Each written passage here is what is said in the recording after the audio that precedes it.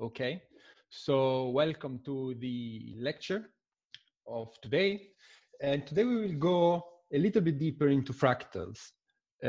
So kind of study how can we assess the fractal level of a fractal, how much fractal is a fractal. And to do so, we will define the concept of dimension, of fractal dimension. And we will see that it's possible to define fractal dimension in different ways.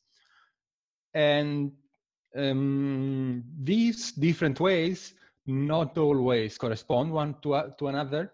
So we will see a little bit different definitions of fractal dimension, and maybe an example when these different definitions of fractal dimension do not give the same dimension.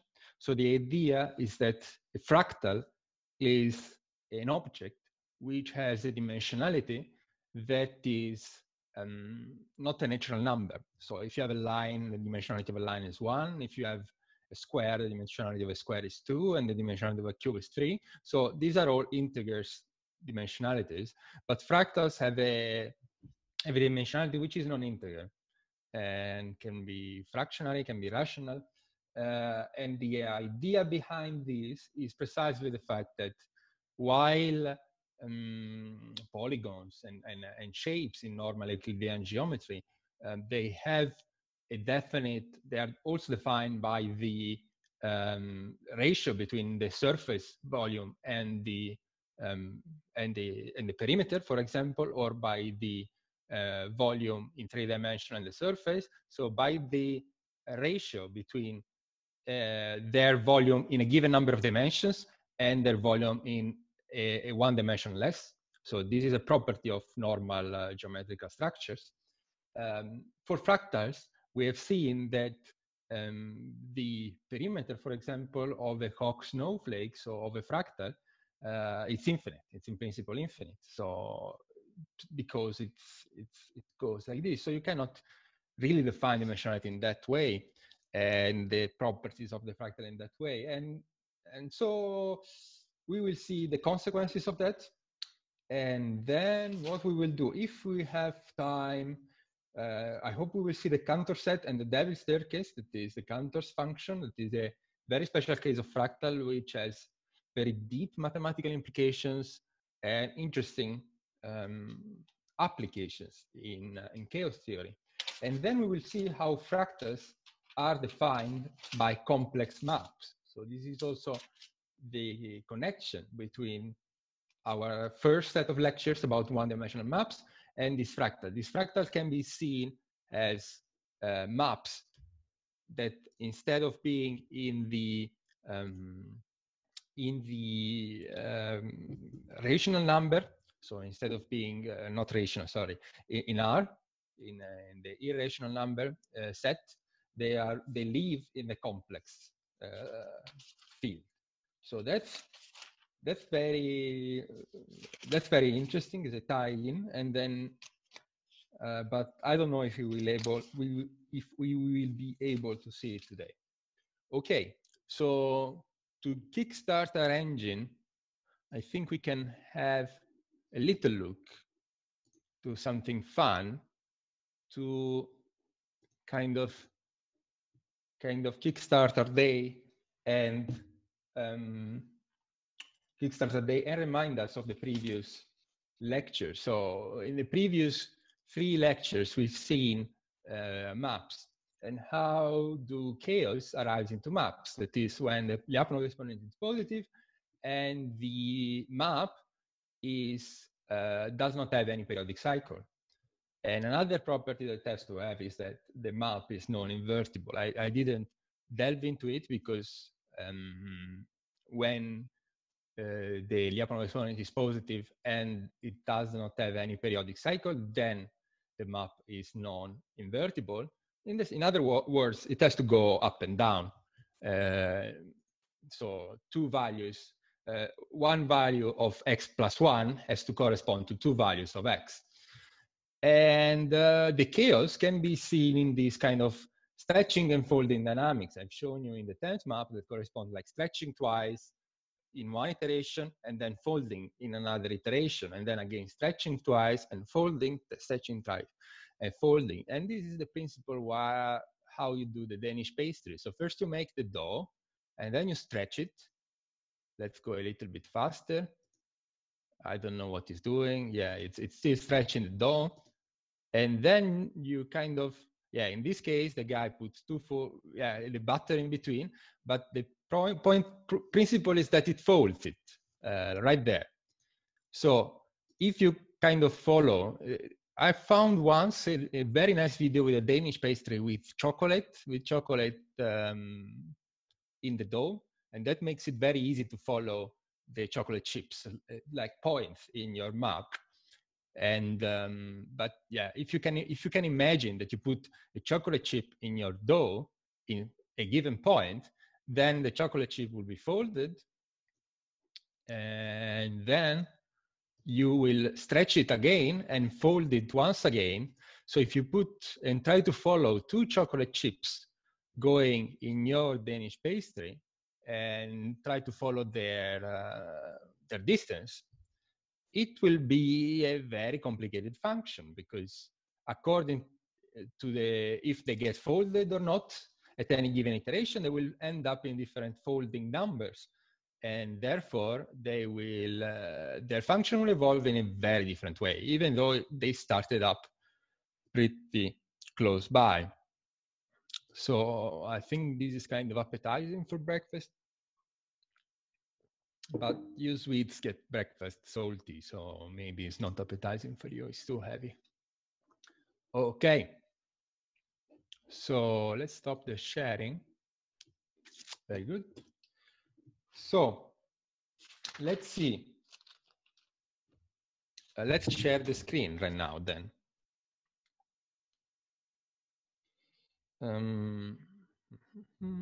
Share screen. Yes. Okay, in the meantime, does anyone has any questions? Hopefully you wake up a little bit, you had your breakfast.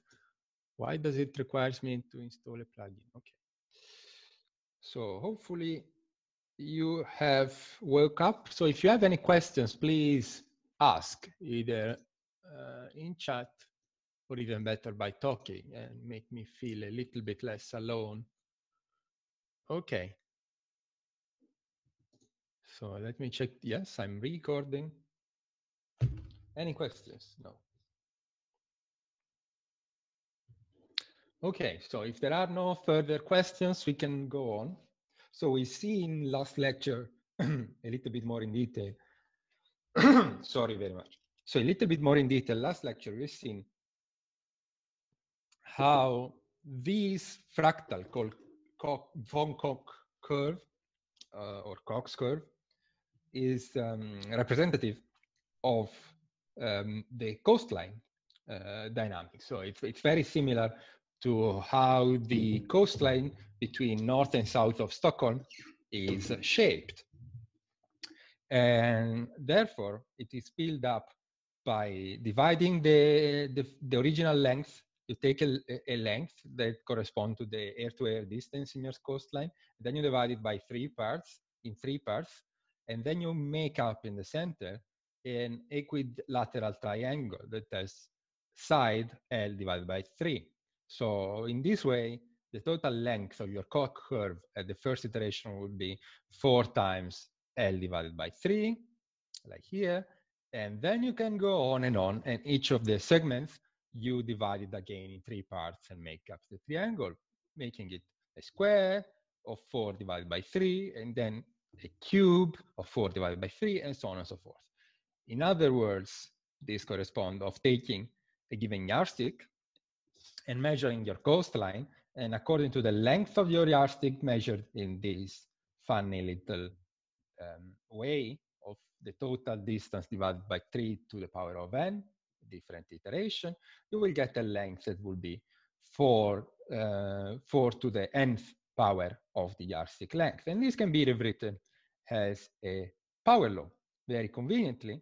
So the power law here means that there is a power dependence on the length of the yardstick. The length of the perimeter will be given by a power function of the length of the yardstick. And the power in this case is 1 minus the logarithm of 4 divided by the logarithm of 3. So if the power alpha here that represents what is the power relation between these two quantities, between the perimeter and the length of the yardstick. If this is positive, if this power is positive, then what it means is that you will not have basically this power relation, and your perimeter will not depend in the same way to the length of the yardstick. But if you have a negative power here, so if this coefficient alpha is larger than 1, then you will have this power law dependence, and this power law creep up a little bit everywhere in nature, both in biology, physics, and even economics. So this is a very universal behavior that kind of mimic self-similar structure. So as you can see in the Koch curve, if I take this Koch curve here, it's exactly the same as one of the segments of the next iteration. So if you zoom in into one side of the Koch curve, you will have a self-similar structure repeating itself over and over. And whenever you have this self-similarity structure, then you will see power laws. And this happens in physics, like for example, for molecular clusters, or happens even in economics, because the economic relations between entities are kind of self-similar, or at least in some way. A person interfaces with another person in a similar way as an bigger entity like a corporation interfaces with another corporation. So you have the self-similar structure kind of reproducing itself also in economics and geography and many different human activities. So this is kind of fun. And now for this lecture, the first thing we will try to do is kind of generalize this concept and kind of figure out how we can derive this coefficient to the power law in a little bit more systematic way. And what does this coefficient tells us about the structure of the fractal, in this case itself? Okay. So if you have any question, please ask right away. Or any feedback, if my volume is too low or whatever, just write it or ask. Okay, good. No takers to the offer of asking questions. So let us do now these derivation. So the same thing that I told you qualitatively about the fact that a line and a square have dimension 1 and 2. Let's do it in a little bit in this way. Let's derive the dimension of the line and the square in this way. So if we take a line, okay, let's do like this. Let's try to see if, no, doesn't like me enough. I'm too, this command in principle should make a line, a proper line, very straight, but doesn't recognize my lines as line. So if we have a length, a stick with these legs, so a line with a given length, then we want to find out the dimensionality of this object. So one way we can do this is by considering the fact that I can divide the length of this line in, for example, 3 pieces. So like the Koch curve, but it can be 4. It's absolutely no problem. I do 3 because it's easier to draw, because 4 is a little bit more boring to draw. But it's not related to the Koch curve at all. It can be any different division. So if we divide this line in 3 different segments, then we will have that the sum of these 3 different segments will give us back our line. So in other words, the length of this line to the power of the dimension of the line will give us the length of the line divided by 3, so our division, or by 4 or by n, to the power of the length of the line itself, times the number of segments that I need to sum to make up this number. So in this case, it's 3, okay? So this is an alternative way of writing and deriving the dimensions of things. So in this case, it's obvious that D line is equal to 1. Let's consider, so in other words, this, if I divide the length of the line in n segments, then I will always go back to the total volume of the line. It's a volume in 1 dimension. So this is kind of a measure of this. I can do this the same with the square. Okay, this does not look very much like a square, but no matter. So if I do the same with a square, its surface, so the volume in 2 dimensions, so its surface would be L square, and we know it. But how can we see it in this similar circumstance? It's very much similar. So we have the length to the power of the dimension of this object. So the surface in a given number of dimensions will be given by, again, I can do this division that can be by 3 or by n. If I divide it by 3, what I obtain are 9 liters squared. So if I do L divided by 3, I divide my yardstick by 3 in the square, how many objects do I get for this operation? I get 9, okay? So in other words, I get n to the square, L divided by 3, L divided by n, the square, okay? So in other words, the dimension of the square is 2, okay? This is very easy to see. So this is a way you can do it for the cube, and then it holds up also for higher dimensionalities. It's absolutely a general way of deriving the dimensionality of the object. You divide the scale by an integer number, and you see how much objects you make up when you divide the scale. So this is very intuitive, I would say. I hope it's intuitive also for you. Let me see if you have, so you can use these reactions if you think I'm going too slow or too fast. I remind you this, you're not using it very much in the course, but you can use this reaction to answer me yes, no, go faster, go slower, or if you need a break, or if you want to cheer me, if I say something particularly nice and funny. Okay, so by clicking participants, and you do this by clicking participants. So don't be afraid to use it, so I know you are alive. You don't have the screen on, but I don't want to force you. But okay, so let's do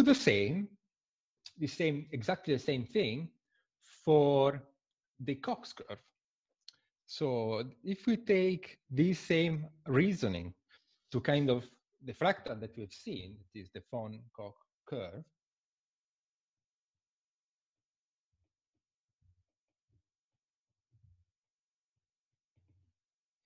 what we have is this.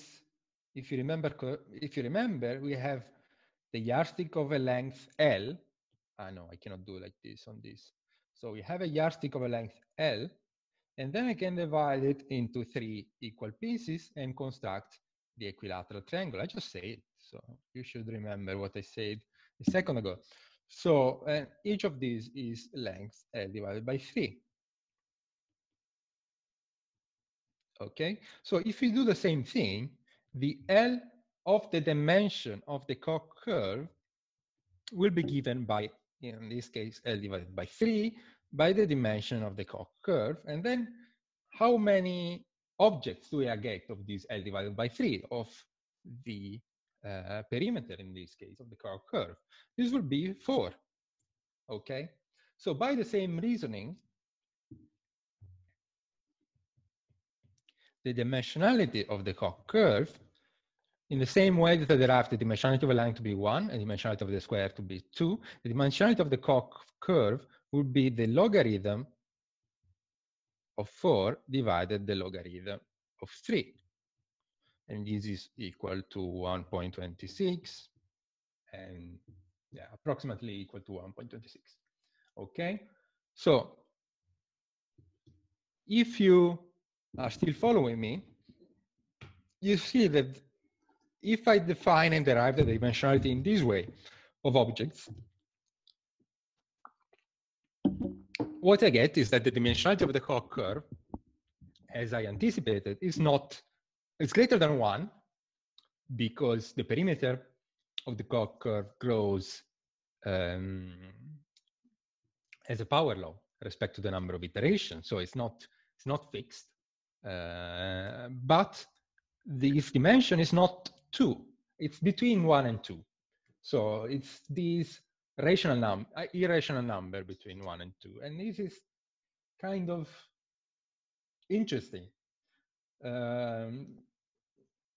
And yeah, I don't know if you've seen this before in other courses, but I think it's quite interesting to consider the fact that dimension doesn't have to be, not only doesn't have to be 1, 2, 3 as in our everyday experience, but it can be higher up, 4, 5, 6, 7 dimension.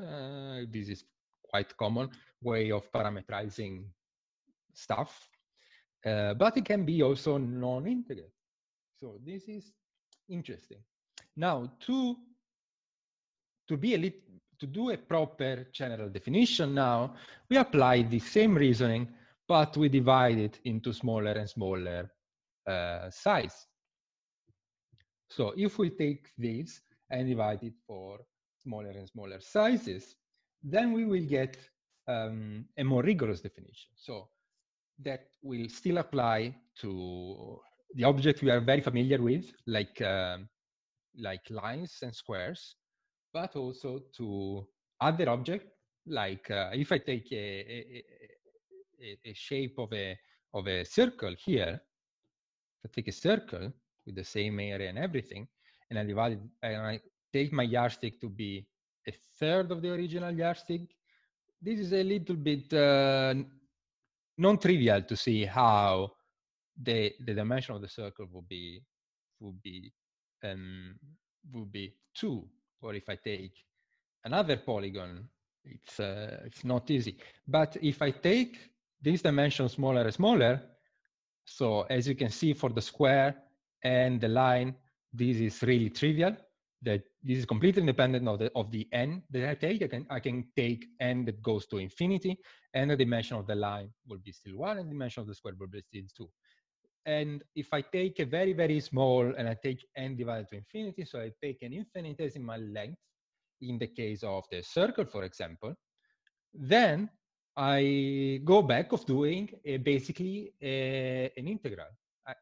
I go back integrating the surface of the square compared to its and compare it to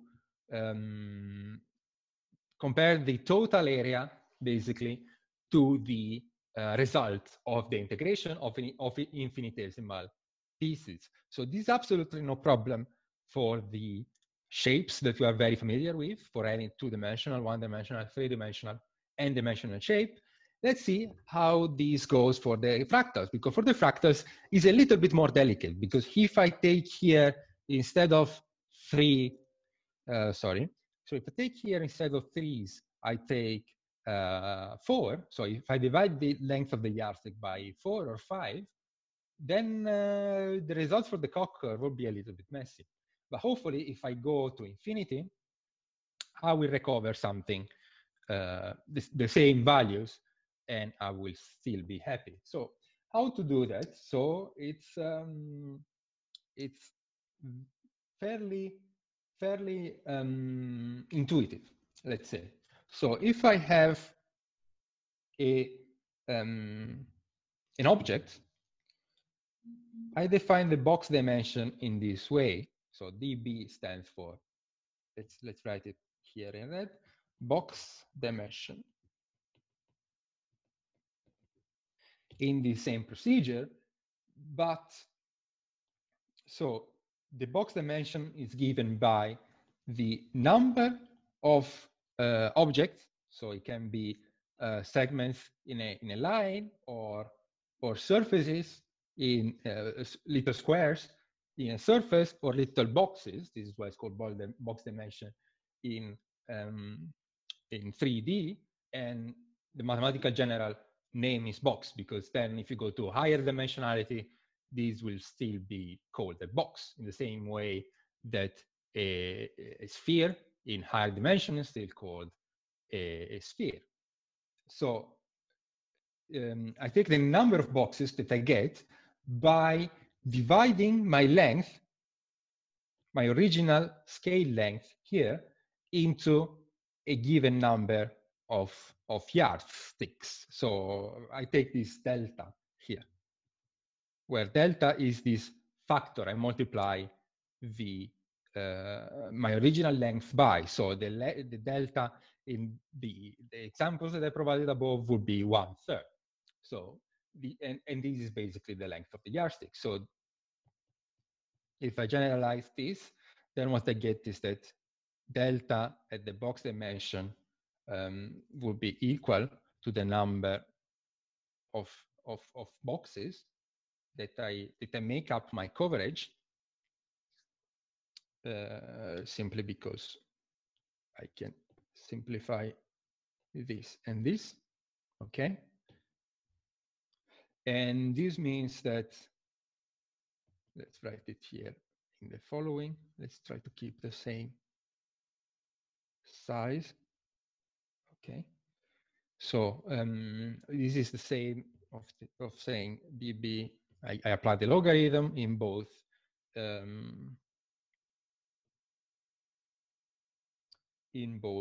left and right. Sorry, I'm taking delta on the other side. So this is minus the logarithm. So this is the minus of the dimension times the logarithm of delta.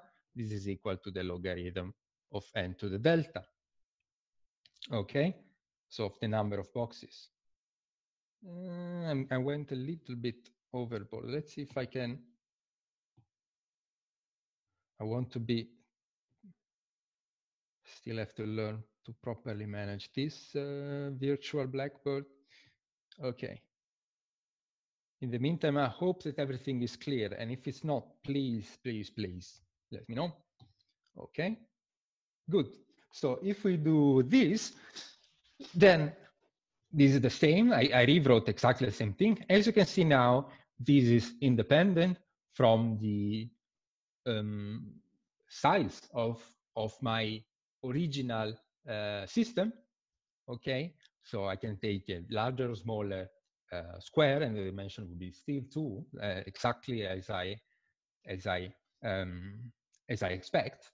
And then, as I said, the definition of the box dimension will take the limit for the number of divisions that I do of this object that goes to infinity. Okay, so let me enlarge you here. So if I take the limit of the number of boxes that goes to infinity, it means the limit of delta that goes to 0. of this object, of the logarithm of n delta divided by minus the logarithm of delta. Okay, so this is the box dimension. And one way of seeing it is basically covering your object with squares, with the little squares, and then take the limit for the size of the squares that goes to infinity. Exactly as basically making an integral. And this gives you the dimensionality of the object. Okay, so if I do this, then I can see, I can calculate that I will still have the same result. So the dimensionality of the line will still be 1, the dimensionality of the square will still be 2, and the dimensionality of the Koch curve will still be logarithm of 4 divided by 3. Okay, so any questions up to here? Is it clear? Yes? Most of you are making breakfast still? Okay, good. So if it's not clear, please let me know and stop me. But basically, that's the box dimension. We're going very fast today. I woke up brisk. I hope not to kill you. And so basically, fractals will generally have a smaller dimensionality than the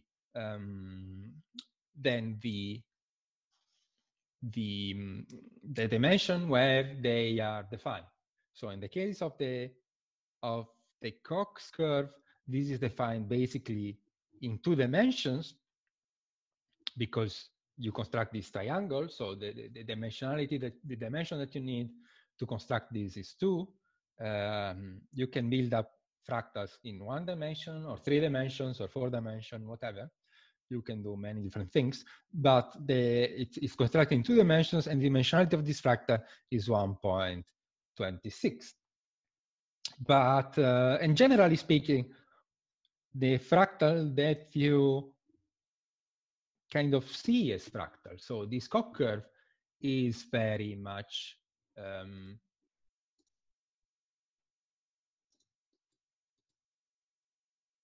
I hope the recording is going okay. I hope, yeah, because I changed a little bit the setup, so I'm not sure about the recording, not completely sure. If there is a risk that Frey will be on the recording instead of me. So, okay, that's still fine, hopefully.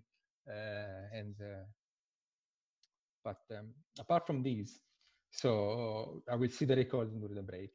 And so I was saying that this box dimension and the dimensionality of the fractal is usually smaller, not is usually, is smaller than the dimension in which the fractal has to live in, and is often, especially for this fractal that you find pretty in a sense. So you have this qualitative aspect of fractals that you can see the self-similar structure repeating itself in a not too trivial way, let's say. I'm not going into, I'm not speaking very precisely because this is also something to take into account, the fact that there is a qualitative aspect about fractals that is alluring in and of itself, and a beauty of these objects. So for these objects that you find beautiful and non-trivial, like the Koch curve, usually this is the dimensionality of this fractal. It's not integer, but you can also have fractals with an integer dimensionality. It's not forbidden to have fractals with an integer dimension, simply because you follow up this construction and this way of evaluating it. It's just that these fractals are usually pretty dull. So for example, if we take a square, okay? If we take a square and then we construct the fractal in this way by dividing the square into 4 smaller squares, where the length of each square is L divided by 3.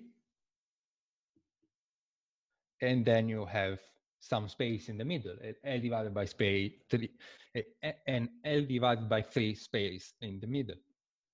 So you construct it like this, and then you go on, and this will be smaller and smaller, like this.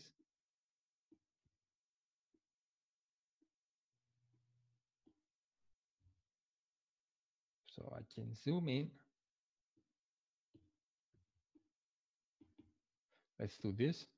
And each side of this would be L divided by 9, and so on and so forth.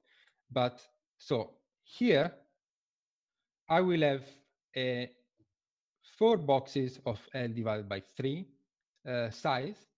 And here I have 16 boxes of L divided by 9, and so on and so forth. And if you do the calculation, so if you do the calculation of this, its box dimension would be the number of squares that I need here. So if I do this, the number of squares that I need here, so L to the power of this. Why change the L to the power of this dimension will be given by the number of squares that I make up. So this is 4. And then I will have L divided by 3 times the dimension here. So this dimension will be pretty much similar to the Koch curve, actually. So you see that an object that looks more like in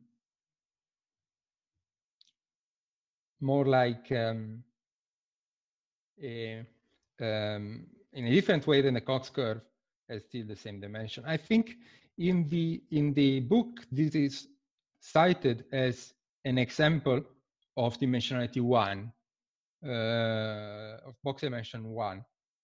And right now, maybe it's because it's morning and I'm a little bit unwinded, but I cannot see how this has dimensionality 1. So it might be there might be a typo in the book. Yeah, I'm not super sure about this.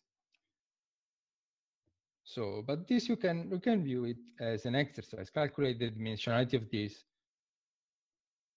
and have a look at fractals which have an integral dimension. You can for sure build a fractal where you calculate the surface and then you consider, you find out that the dimensionality of this is actually 1. The box dimension of a fractal that lives on a surface is an integral number, and that integral is 1. This is definitely feasible. It's just that probably I'm misinterpreting the book right now, and I'm a little bit too early in the morning for counting fractions. I'm very bad with fractions in general, but in the morning I have a coefficient of difficulty which is even higher than usual. So, okay, let's say this feels like a good spot to take a break. And after the break, we will go back. Well, we'll not go back. We will go forward and talk about another way we can calculate the dimensionality of a fractal, which is and define the dimensionality of objects, which is the Hausdorff dimension. Okay. Any questions regarding this first half? No? No? Okay. If you don't have questions, we can take, yeah, we can afford a full break. So let's do the, so let's stop, go back to recording. Okay. Any questions? No. No questions at all. No questions. Okay. So let's see. I have a question. Yes. Maybe we'll get to it. Oh, I have double sound. Wait. Maybe we'll get to it, but what does the dimension say about the properties? What is it? Why is it useful to know the dimension? So this is a good question. I'm sorry I didn't get it across. The fact is that qualitatively, this dimension make up, in a sense, the fractal content, but it's related to the power law. So as you can see here, it's not easy and it's not trivial to relate the dimensionality to the power law, but as you can see, for example, in this example, the dimensionality of the Van Koch's curve is exactly the same as the coefficient alpha that you have here. So logarithm of 4 divided by 3. So the dimensionality of the Koch curve will give you an indication of the behavior of the power law of related to the length of the fractal respect to the size of the yardstick. So this is exactly what the box dimension mean in usual cases. But so qualitatively, the more dimension a fractal has, the more structure, in a sense, the more covers the whole dimension. So if you have as you can see, this dimension is 1.26, so it's relatively low between 1 and 2. So it does not cover the surface that well. So you can see that the Koch curve. Sorry, could you share your screen? We don't see your screen. I'm very sorry about that. Yeah, you're right. So screen share, iPad, and then screen mirroring. Okay.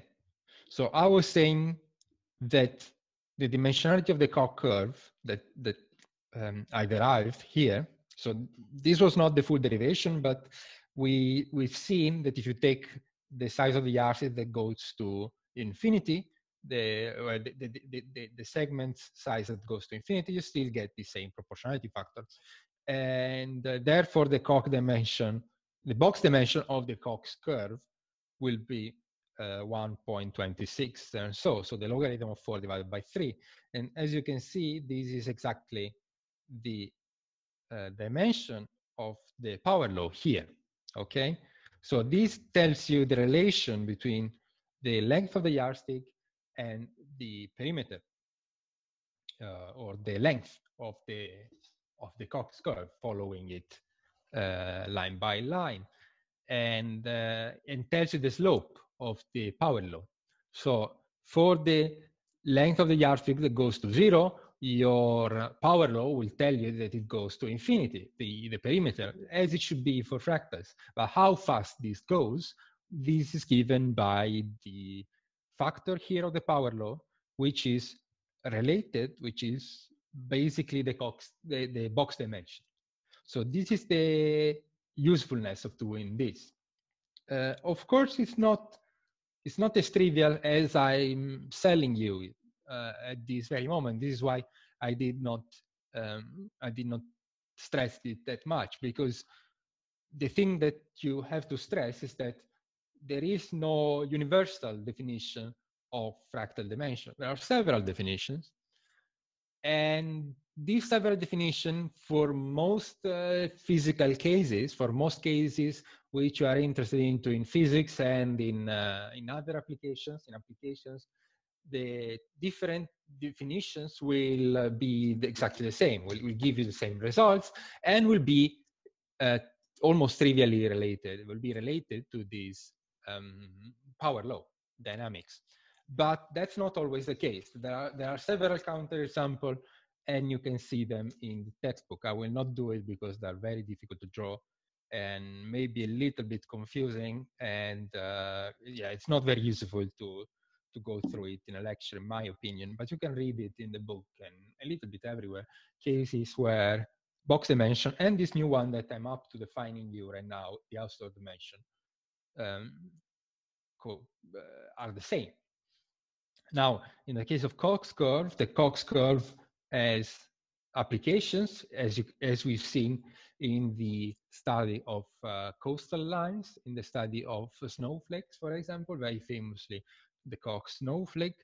So it has many applications, and therefore is relatively well behaved, and this is usually the rule. But it's not easy, and each dimension has its drawbacks. So, for example, in the example that I did, that I tried to do here, so that I was not,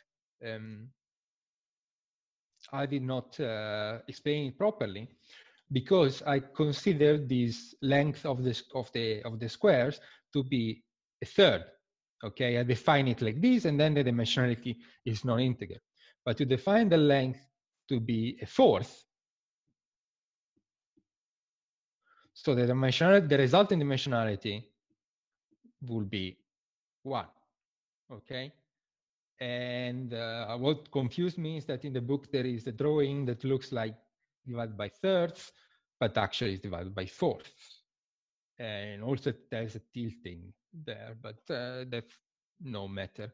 So the dimensionality depends on quite small details in a sense, but that are quite important and will also determine the power law behavior. So this structure, what does it do? Basically, does not have a power law behavior respect to the, well, it has a power law behavior, but it's trivial respect to the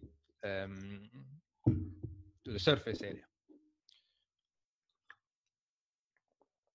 Okay. Any further questions? Did I answer enough?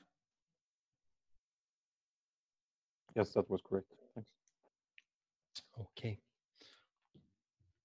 Yeah, it's not as I wanted to say, it's not straightforward, and this is also why this is part of the beauty of this subject, is the fact that it's not trivial, it's not written in stone, and even with these quite fundamental objects like fractals, or if not fundamental, elementary objects like fractal, you can see different non-trivial mathematical behaviors and definitions that should intuitively give the same value actually don't.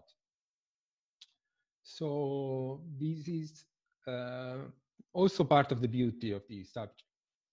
And chaos in general is a little bit like this. The definitions are either very complicated,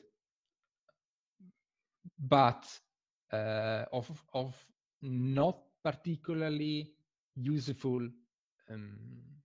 Yeah, I mean, I don't want to be imprecise in saying this kind of general statement. Is almost like a popularization of the subject, but the dynamical systems and chaos has this as a very non-trivial nature, in a sense that demonstrating something formally, mathematically formally, it's quite complicated. Something of use and something interesting it's really complicated, can get really complicated. And to make a really formal definition of something that is even elementary as the properties of the logistic map or properties of the fractals. So for example, this is non-trivial. This is highly non-trivial and can be a topic of research, topic of current research. I have a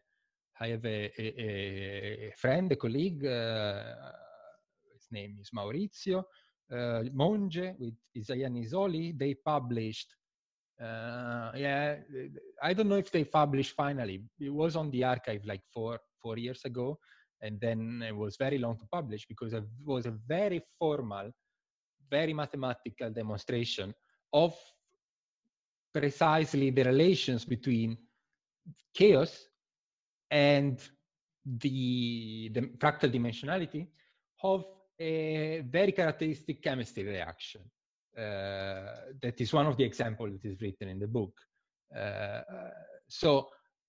And this demonstration, this very formal demonstration, was like 40, 50 pages long, and it's very complicated to follow and to study. So even something as trivial and given for granted nowadays in all practical application, the fact, for example, this chemical reaction has a chaotic behavior, to do it properly, mathematically, and demonstrate it, it's a topic of current research that takes 3 or 4 people working for years to kind of give a final demonstration of the non-trivial nature of that, because this is what you are actually demonstrating, the fact that the object that you're studying is intrinsically non-trivial, has a very structured and complicated behavior, to the point that it has all these properties of sensitivity to initial conditions and non-invertibility and all of these interesting mathematical properties which define a behavior which has still a lot of structure but is highly non-trivial. And this is difficult to do. So the whole course, I'm trying to balance a little bit the formal aspects for the easiest things. So trying to go a little bit more formal, more precise where it's possible, but not bore you with super mathematical and formal demonstrations that are really hard and then gets us not very far away concerning the physics of it. How can we describe systems? How can we describe complicated physics? And how can we use mathematical methods and numerical methods to model this complicated structure system? Okay. So after the nth time that I maybe repeat myself and the philosophy behind the course and the subject, maybe it's boring for you, maybe not. Repetita juvent, they said in my Latin class. That repeating helps. And I whipped on the chat, so we can go on. If you don't have any further question, we can go on by defining the Hausdorff dimension. Is it okay?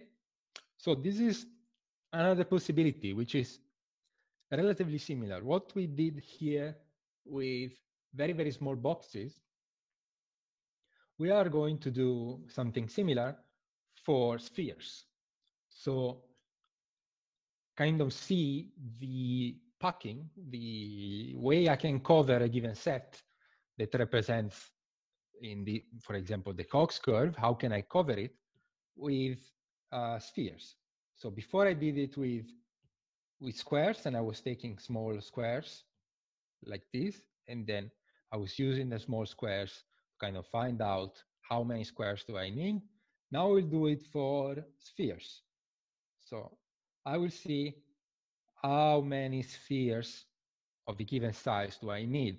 And the special thing about spheres is that they basically represent distances. So what I'm doing is directly investigating the metric of an object by the means of distances. So, okay, to define it properly, this Hausdorff dimension and this packing of spheres, what we have to define first is the so-called Hausdorff. Let's rewrite the name. I hope I'm spelling it correctly.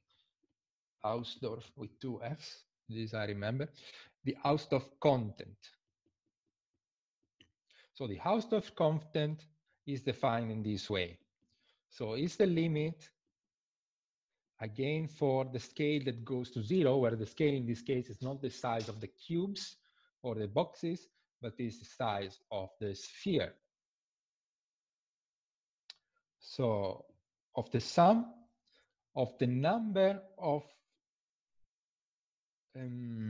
spheres, of the sum of the spheres, then I need to cover a certain set to a given power S.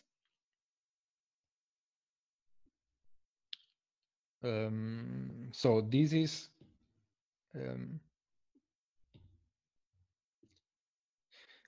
the metric content of the sphere that is defined basically as the length delta, and S is a power, is a given power. This is delta is the diameter of the sphere. Sorry.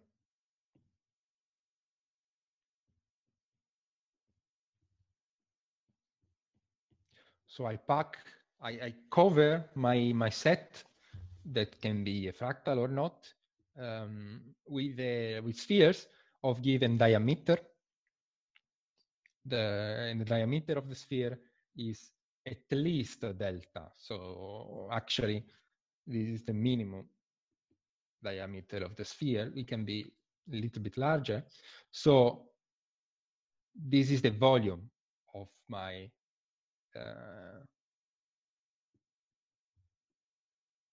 of the sphere.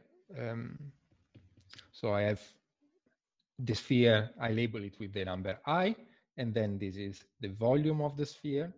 That depends on the dimensionality. And I want to cover with this sphere my set, my fractal set. And S is greater than 0. This is just an exponent and is part of the definition. Okay. So now the dimension, the Hausdorff dimension,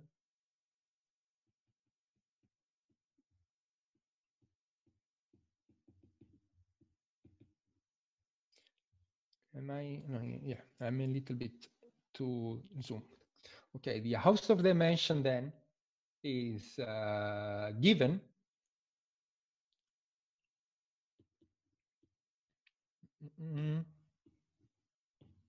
let's write it like this, by a little game played on the exponent S. Okay, so so the Hausdorff dimension will be the S that divides the behavior of this Hausdorff content. So it's the S so that the Hausdorff content of a given S is infinity for S that is less than the Hausdorff content. And the Hausdorff content, sorry, for S that is lower than the Hausdorff dimension. And for Hausdorff content will be equal to 0 for S that is greater than the Hausdorff dimension. Okay, Hausdorff dimension HD, sorry, DH. DH, okay? So this sounds a little bit like a little mathematical game, but it's pretty powerful. So, for example,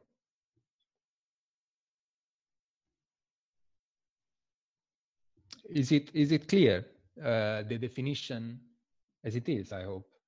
So, but now we will do an example. So if we do it for the straight line, so let's do, this is not straight at all. Tuck, this is a little bit straighter. So we have the straight line with a given L, okay? So the Hausdorff content of the straight line will be given by the limit for the minimum diameter that goes to 0 of the sum of the volume of an n number of spheres. Each of the sphere will have a given volume, and then I will elevate the power of S. Now, the volume in one dimension of a sphere in one dimension is the distance. So that is the diameter, okay? So this is delta for all spheres if I take it, if I take the, basically what do I have to do is take the number, the maximum number of spheres that I have to take. And then it's the way that I can do this. So would be this delta.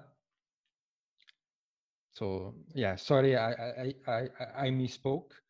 So I will have to take these spheres with a given diameter delta, and the diameter in one dimension, that is the object that I'm trying to reproduce, the volume in one dimension will only be the diameter. So I can draw this like this, but as long as I just play in one dimension, the actual volume of the sphere will be this, okay? I hope it's clear. So I will cover my L with a delta number of spheres, okay? And the maximum number of spheres that I can take with minimum diameter delta is by taking all of them having the minimum diameter.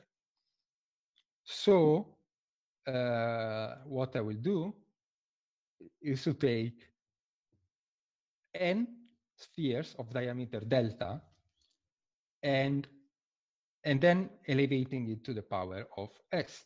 How many n do I need? How many do I need? Well, this is simply the limit. Sorry, it's okay.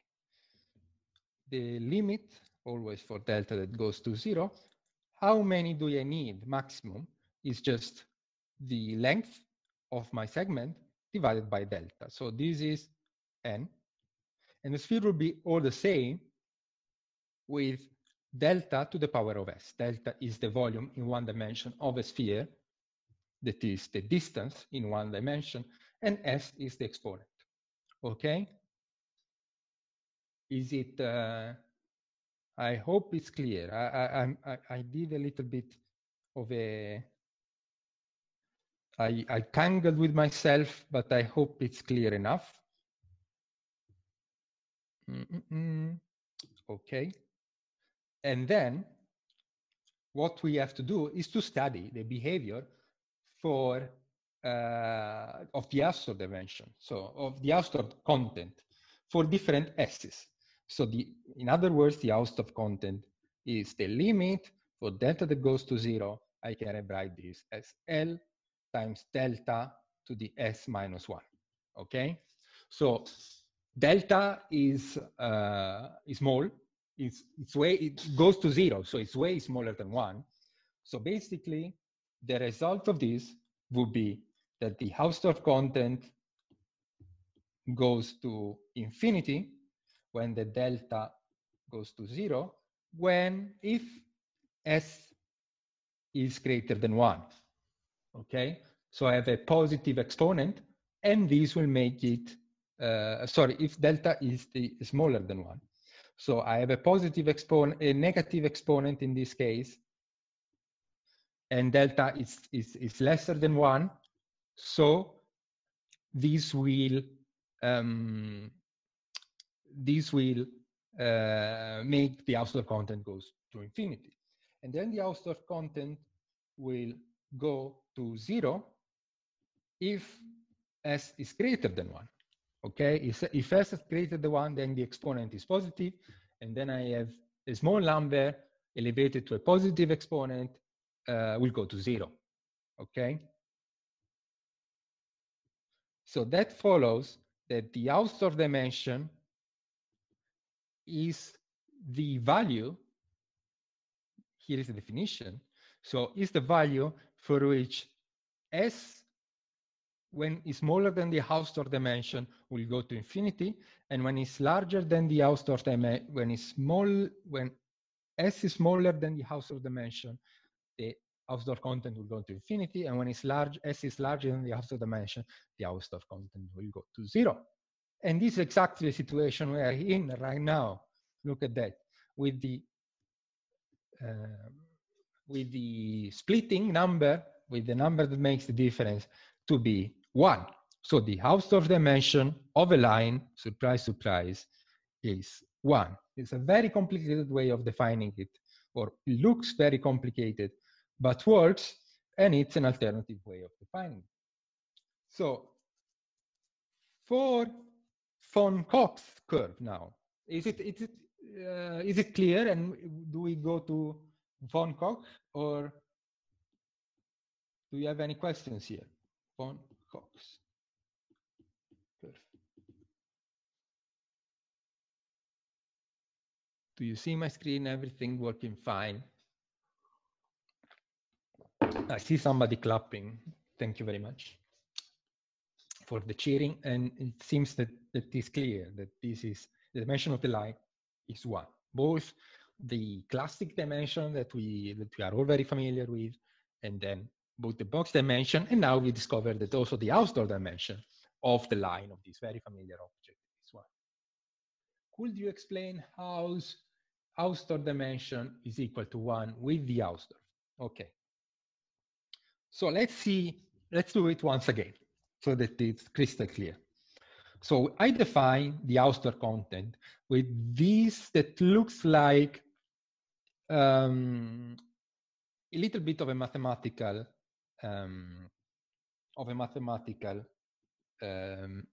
trick. So from 1 to n. So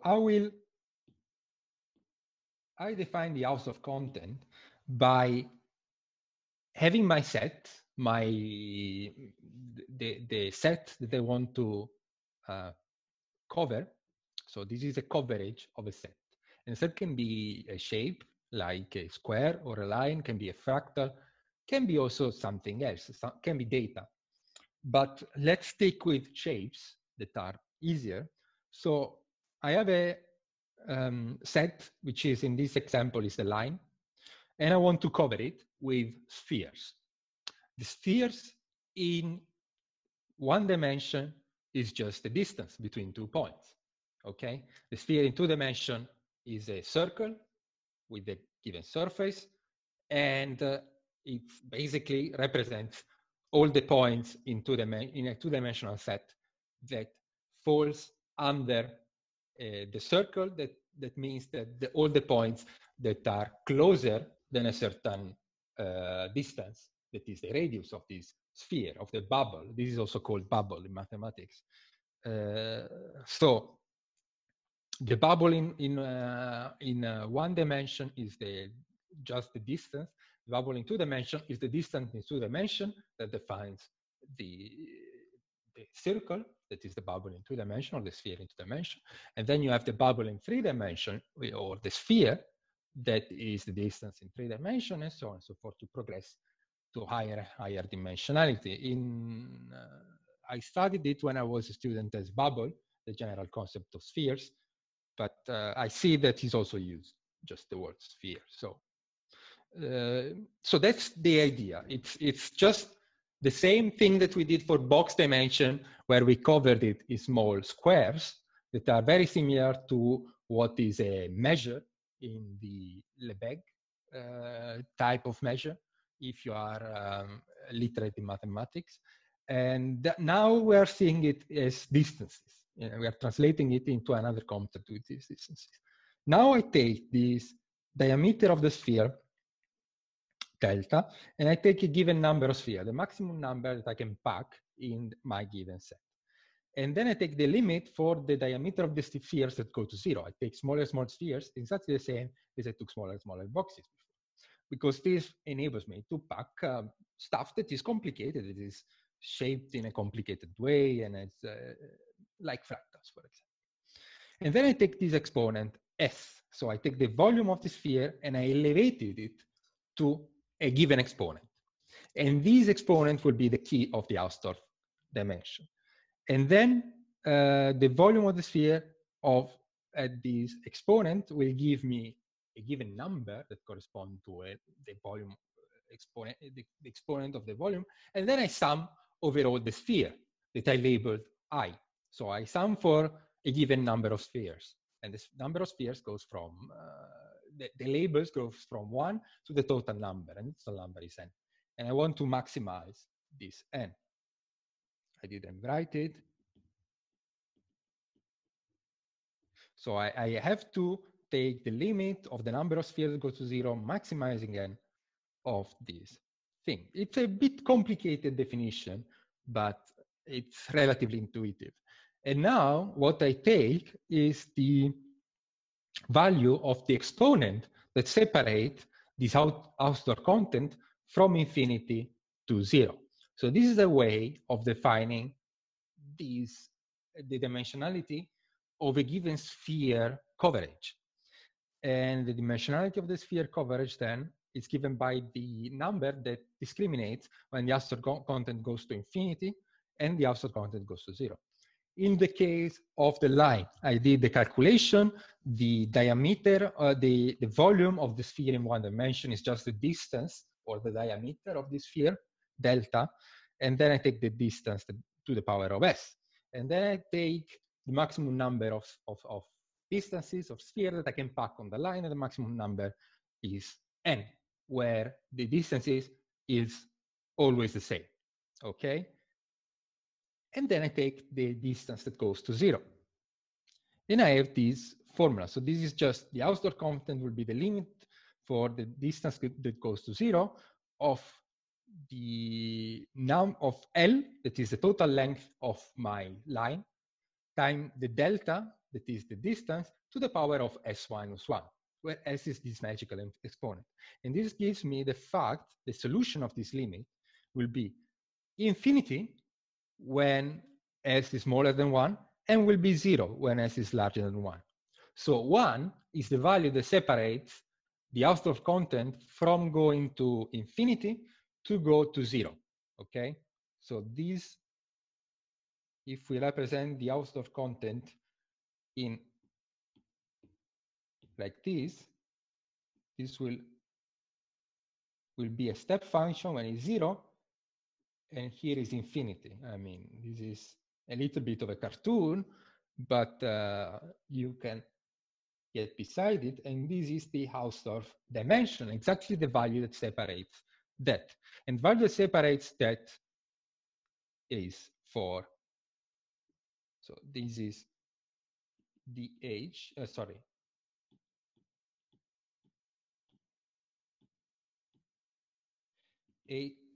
Why is not writing? Okay, sorry, hs, and this is s.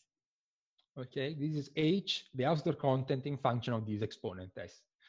And the value that separates in the case of the line is just 1. So the Hausdorff dimension is 1. Okay? Good. Clear now. I've been a little bit long-winded, but I think it's fine. So, is it clear now? I hope it's clear to everyone. Let's go further then, and let's calculate the Hausdorff dimension of the von Koch's curve. So let's do something which is a little bit less trivial. So the process is exactly the same. So I have to take the Hausdorff content, it is the limit for the diameter of the bubbles that goes to 0 of a set of bubbles, and the sum over all the volumes of the set elevated to a given power. This is not S, this is I. So this is just a label of a bubble. So this is bubble. For example, in the case of a line, this is U1, this is U2, and so on and so forth. Okay.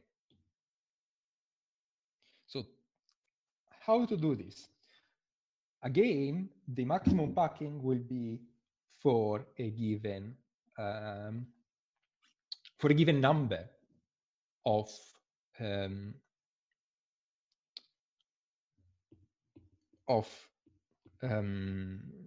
spheres. So let's consider this as n. Let's just generalize it, and then take sphere of equidiameter. This is a little bit a formal way that we will never use. So we will always take equidiameter because that's the usual way I can maximize the number of bubbles. But in some special cases, you might need to take bubbles of different sizes. But if we take bubble of the same sizes, that is the usual way that I can maximize these. It's just the number of bubbles that I have, that I don't know what it is related to delta, at least not right now, elevated to the power s, okay? Times delta elevated to the power s. Delta is, again, the volume of the bubbles. Now, the volume of the bubbles in the Koch curve, since the Koch curve is still a line, it spans 2 dimensions, and then I cover with 2-dimensional line. But the coverage, the volume of the coverage is still a line, okay? And the volume of the coverage, therefore, is still the diameter of this line, so it's still delta, and then to the power s, because this is, I take the volume of the coverage elevated to the power to calculate the given Hausdorff content for that specific power. So that's like this, I hope it's clear. And then we remember that we've seen something like this regarding the Koch curve, and that we are very familiar with. And this is exactly the power law that we've seen the other day. It's delta to some power and a, where a is a factor in front. So I don't care about the factor because I only care about the power, or the factor that depends on the power, because that's what will give me the infinity or not. The factor in front doesn't matter, doesn't play any role, because it's just multiplies the infinity or multiplies 0. So it doesn't really matter. Okay, so if I take the limit of this that goes to 0, then, sorry.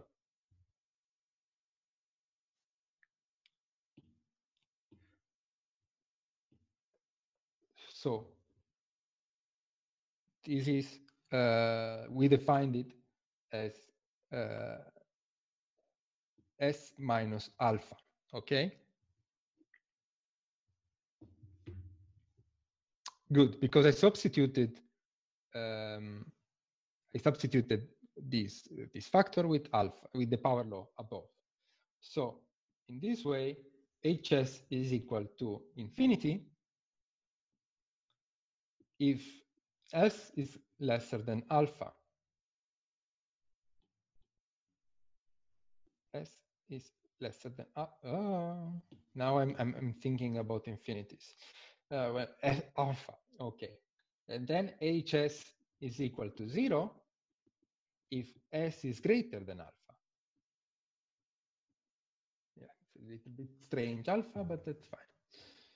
Okay, therefore, the dimensionality is the value that separates, which is alpha, which is the logarithm of 4 divided logarithm of 3, now that you're very familiar with.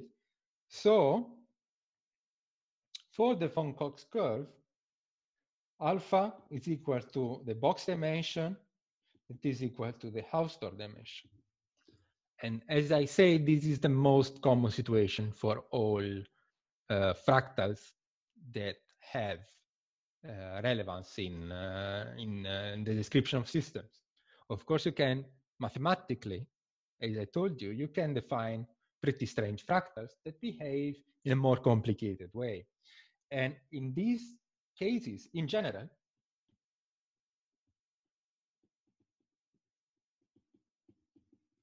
the Hausdorff dimension is always smaller than the box dimension. So it can be equal, and this is the case for most realistic systems, but it can be smaller. It can never be larger. And this can be demonstrated pretty easily, considering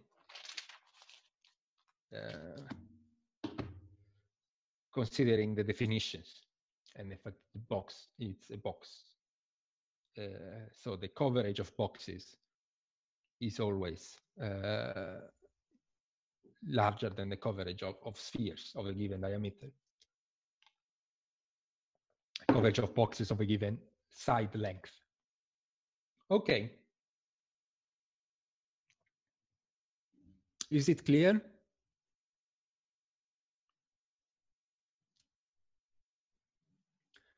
So it's generally bad pedagogical to introduce something new in the last 10 minutes, but I want to flesh it out so that you can think of it, because this is something that is very mathematically fascinating and interesting, and absolutely, yeah, it's has a lot of properties which are really almost a mystery. I mean, are completely counterintuitive, and that's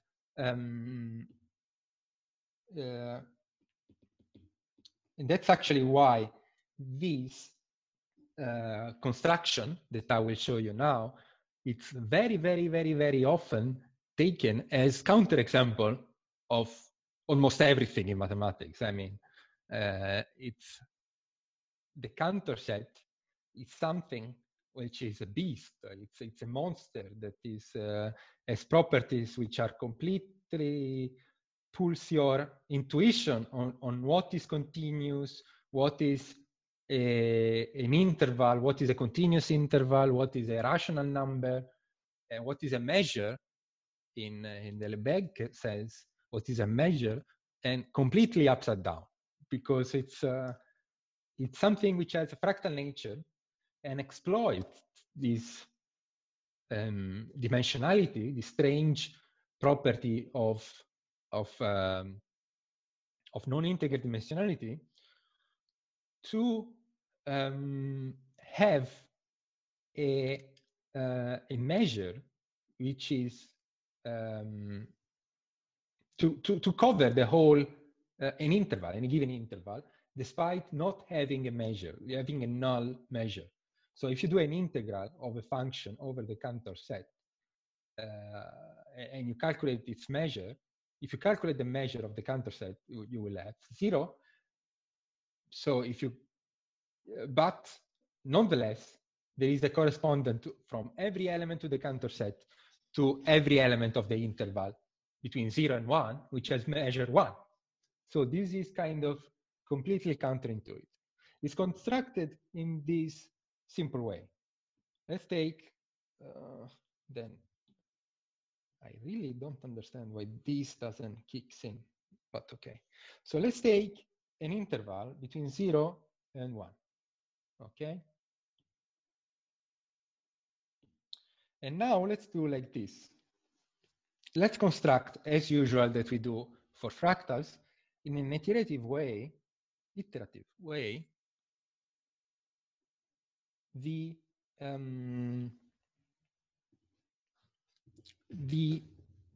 next way of writing it. So, we construct it iteratively as we usually did for fractals in this following way. We take a third and we take a third here and here. So this goes from 0 to 1/3. Let's write it on top. I don't know why it goes with a different, and 2/3. And this is the first iteration. And then the second iteration, we apply this principle of taking away the third in the middle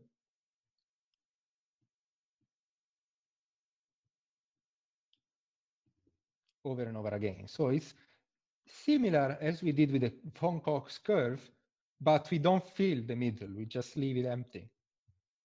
And it continues iteration after iteration in this way.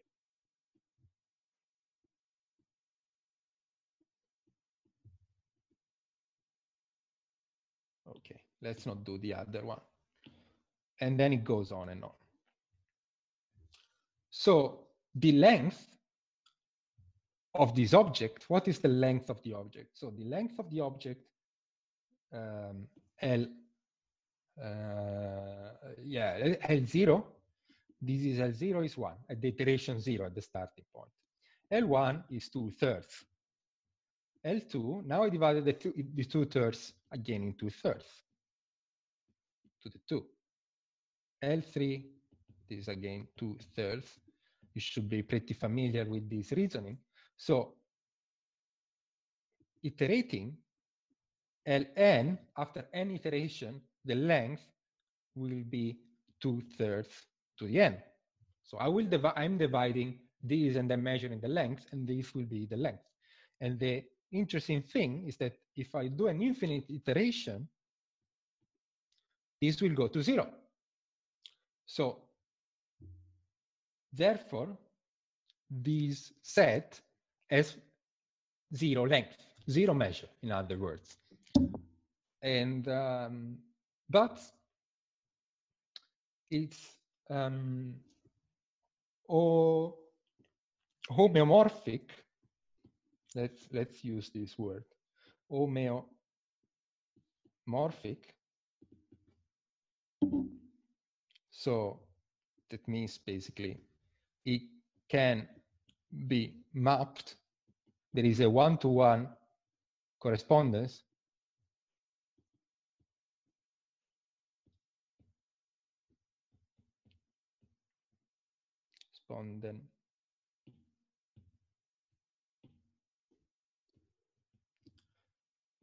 with the interval, the continuous interval 0, 1. Okay? And this can be seen in plenty of different ways. So I have 5 minutes, and I leave you the ways that this can be seen, that it can be seen that Cantor set is homomorphic to 0, 1. It can be done either with a decimal representation, basically. So it's very easy to see that you have here a representation which is basically in base 3. So you have a given length, a given interval 1, and then you can choose where to follow here. Either how to map this interval into this base of 3. So 0, 1, or 2, in other words. And then you can map the next interval in 0, 1, 2, and 0, 1, 2, 3. So it's 0, 1, 2, 3, again 0, 1, 2, 3. So it has this correspondence, iteration by iteration, to a representation in decimal figures in base 3. So I don't know if I am explaining it. I mean, yeah, let's just flash it like this. So it has a this Cantor set can be seen as 0, because the first one is 0, and then a number between 0 and 3. So let's write it like this: 0, 1, 2, 3. No, the commas confuse you. Well, that's okay. 0, 1, 2, sorry. So it can be either 0, 1, or 2, and for the first, and then 0, 1, or 2. 0, 1, or 2. So following this representation, I have a correspondence with the decimal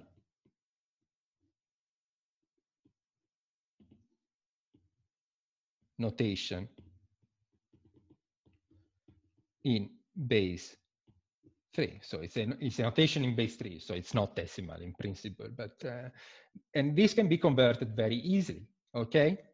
So for example, if I do 0, 102, so that means that these objects, so 0 is just always the case.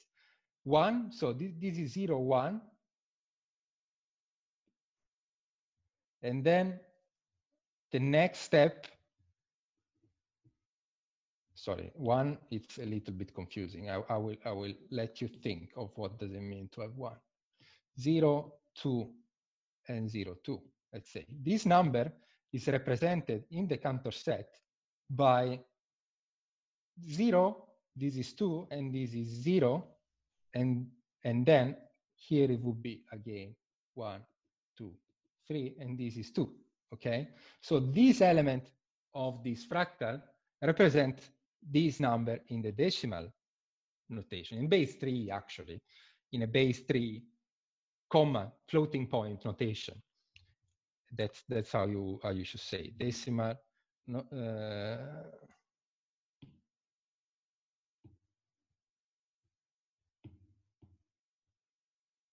oh my God. Okay. Oh, who cares?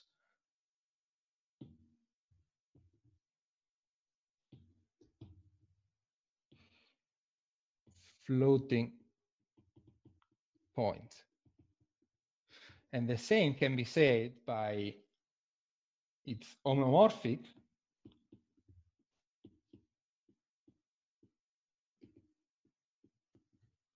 also to the n, to this set. That is the base 2. So this is more familiar for people that are familiar with computers. So you can always choose if to go left or right here, and you can construct the same, even easier, to construct a floating point binary notation, either 0 or 1, either 0 or 1, either 0 or 1. So you can basically, by picking an element of this set, what you can do is to have a correspondence to a base 2 decimal representation like it is in our computer. You have a binary representation like in our computers. And in this way, you can, and then you can convert it both these two ways, to convert it to decimal if you want. This, of course, not needed, but why not? It converts to decimal, and then you have whatever number that you wish.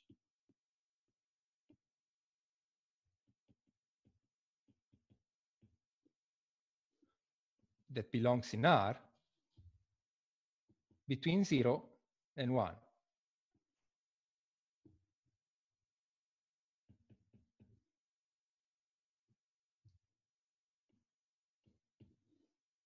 Okay?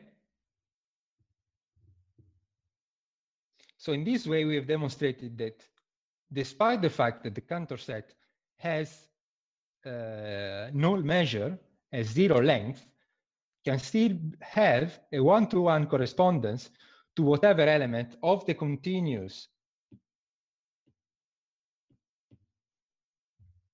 interval between 0 and 1.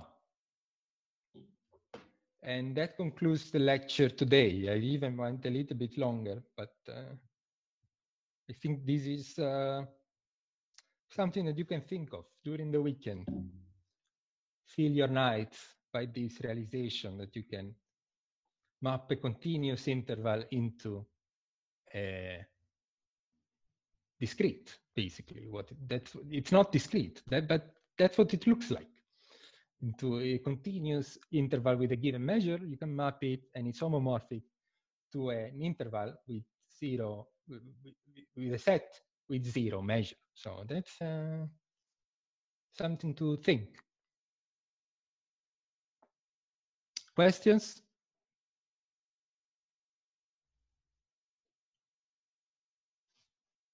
So let's stop the recording in the meantime, and